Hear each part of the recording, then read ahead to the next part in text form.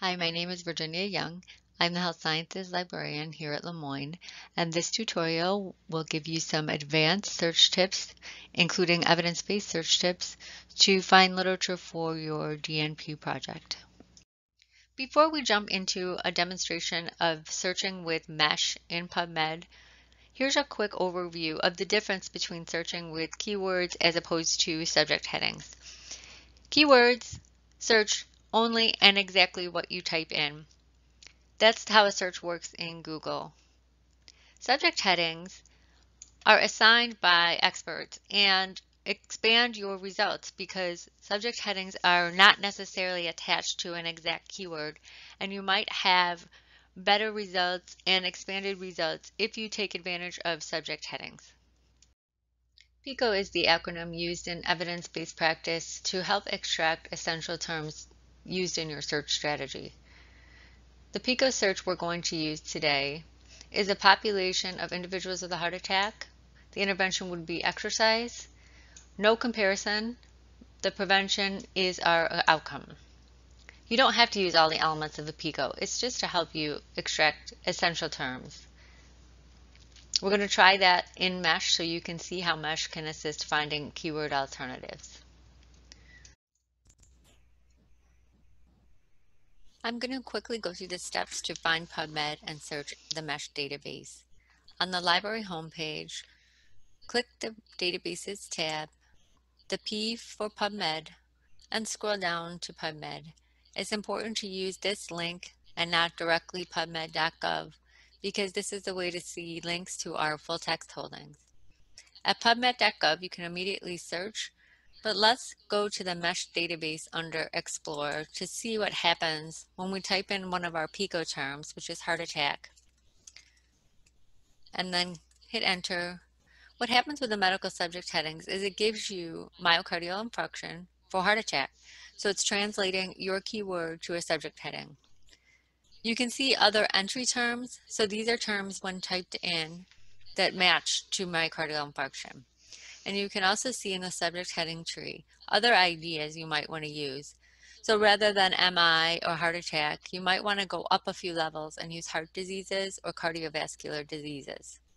You can create a search from here. If you say myocardial infarction and prevention and control, which is the outcome we're looking at, you can add that to your search builder and search PubMed. That's how you would use subject headings in PubMed to look for some different ideas for subject terms. Another way you can access medical subject headings or MESH is to actually run a search in PubMed and then look at the advanced details for the translation of your search into medical subject heading. I run a search that I think is keywords, but look at what's happening. You see myocardial infarction is actually found in the results. And how can I see what translations PubMed has done? I click advanced, and then underneath here, you see details, and you can click the details down arrow and it shows you your translations. Heart attack was translated to myocardial infarction MESH, and it was also searched as a keyword. So this way you can do both. You can do the heart attack keyword search and the MESH search for myocardial infarction at the same time. It works with prevention as well and also with exercise. One thing you might want to do in MESH, I'm going to go back to PubMed in advanced. Actually, I'm going to go back to MESH. I just want to show you how you might get ideas for something like exercise in PubMed. When you search MESH and you look at exercise, you can get other ideas for what you might want to use. And scrolling down to the table, you might want to specifically look at something like running or walking. So this is how the subject heading tree could give you ideas as far as other terms to use in your search. As you structure your search strategy, keep in mind that AND is typically the default and you don't need to type it in. Also, AND combines two words and the results must have both of those words. So you're going to see fewer results when you use AND. So I would use it for different concepts. In the diagram here, you'll see exercise, and heart attack, and the grayed area is actually the results you will get back, because that set is the articles that have both words, exercise and heart attack. Now, for the connector or, that's typically used with synonyms so that you can see in the diagram myocardial infarction or heart attack. I want either or. However, what you'll notice is that you receive many more results back. And the grayed area is all of those results that you'll get back because you're going to have terms either or. If we go back to our PubMed search for heart attack prevention exercise, where we didn't type any of the connecting words in, you'll see that it has been translated with connectors. The synonyms are connected with or. Different concepts are connected with and. It does take a while to read through this actual search strategy to see how it works, but you'll see in the translations that heart attack, translated to myocardial infarction mesh, is searched with or with the other keywords. In the CINAHL database, there are search fields that you can use to structure your search with connectors. For my synonyms, I connected with or, then I chose and from the drop-down to connect to the new concept, which is exercise. You'll see in the search history the synonyms that are connected by or have parentheses around them. Then and exercise is added on so that the synonyms are searched separately. Then they are connected to the term exercise with and. Here are some additional tips for effective searching. Searching often takes several tries to really hone in on the articles that you would like to use for your paper. You will discover new keywords, synonyms, and subject headings that may look to be more accurate for your topic, and you can try those again. So typically it's not one search and you're done. There's a lot of different tries. You can use the similar articles option in PubMed, and other databases have this as well, where a new search is run that finds the closest match to the abstract that you have open. It will try to find those articles that are closest. You can also look at the references that are cited in articles that you like. So often you can follow a trail and see what did they cite. Are there any studies that you might like to use as well? PubMed has a cited by feature, and Google Scholar has this as well, where you can find more recent articles that maybe have cited the one that you like, and often that's another way to find more recent studies that are similar to the one you like. Review articles are not original research, but they do cite original research. So if you find a review article that's right on point for your topic, often you can use their references to find original studies that might be appropriate for citing in your paper. Additional features of biomedical databases that help you with your searching include limits and evidence-based filters. Limits can be pretty simple, just limiting by publication year, English language, or perhaps there's a certain age group you're interested in. Evidence-based practice limits are a little bit more advanced because they can focus your results on higher levels of evidence, such as randomized controlled trials or systematic reviews. Let's take a look at how evidence-based filters can reduce the number of results very quickly to those of a high level of evidence. You'll see that we have over 2,000 results for our search of heart attack prevention exercise. So if you scroll down over on the left, you can see where the filters are.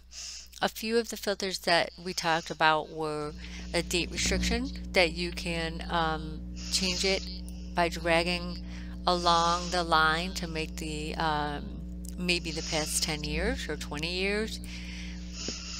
And then you'll see that the filter is automatically happening, and now we're down to 1,500 results in the past 20 years.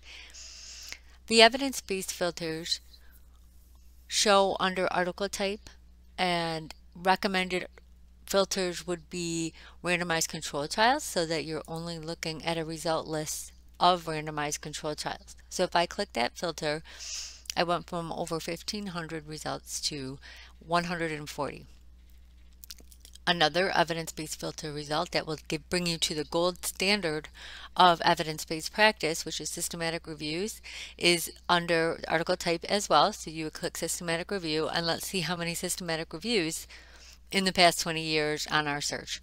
We're down to 54. So what that does is it brings your results quickly down, and you can be confident that the results are a high level of evidence, and you're not spending extra time looking through maybe clinical trials that would not be worth using for your study.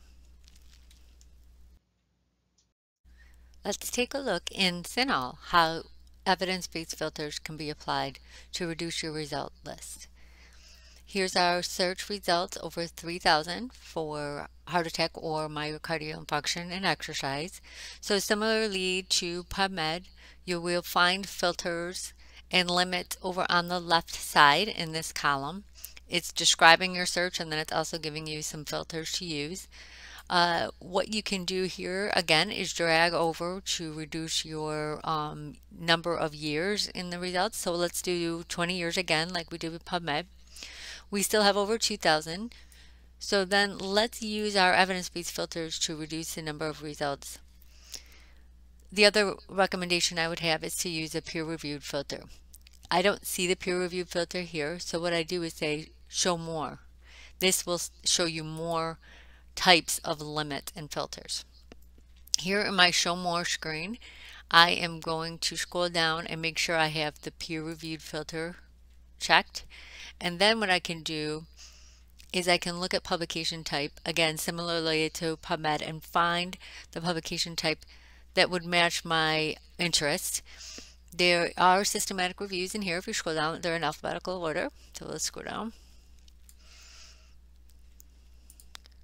And you can select systematic review here. And then to apply the filter, you click the search after you select systematic review. We're down to 60 systematic reviews.